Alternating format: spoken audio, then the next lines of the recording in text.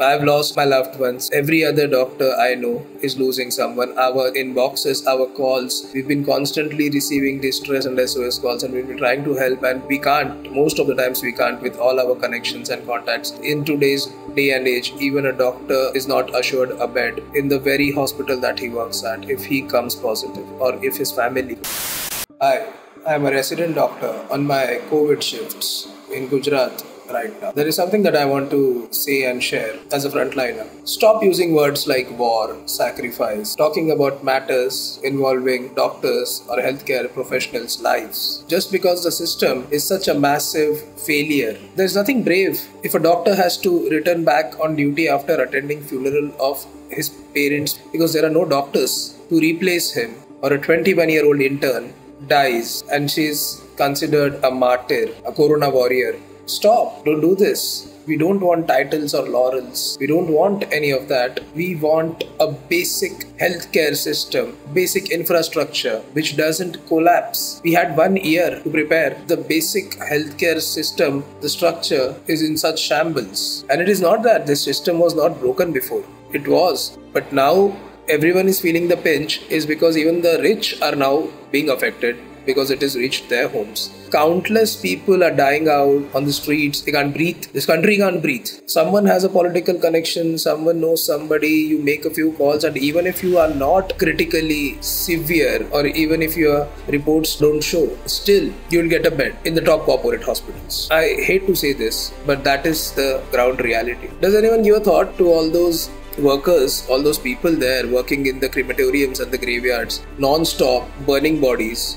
What about their PPE? They don't deserve a safety gear. When I think of the caste and class dynamics in this, and even as a doctor, it just hurts me. Vaccination drive, no one knows how it's going to be, and yet we had very proudly proclaimed that India is going to pave the way in fighting the pandemic, and we were exporting vaccines to other countries when we needed it so much. Why?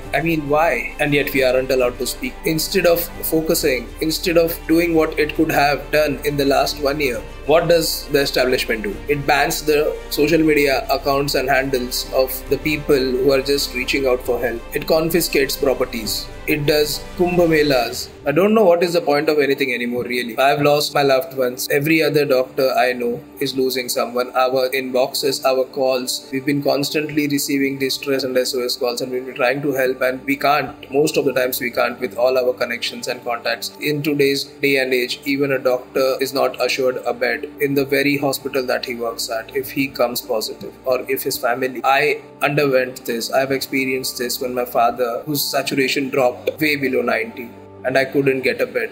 You just feel so helpless, and there is nothing that you can do about it. It's not that people dying of COVID hurts. People are dying because of the lack of infrastructure, unavailability of oxygen, hospital beds, and criminal negligence. For those who would tell me, why are you spreading, being a doctor, why are you spreading more negativity? Why aren't you spreading more positivity? Be more positive. You think of a doctor who is single-handedly managing around 100 patients in any government setup, and he doesn't have enough ventilators. He doesn't have enough resources. He doesn't have oxygen support, oxygen cylinder, BiPAP. How is he supposed to take a call? How is he supposed to manage? This is not what we are trained for. We train to do procedures. We train to save lives, not how to manage resources. When I lose my patient and I do everything I can, it kills me.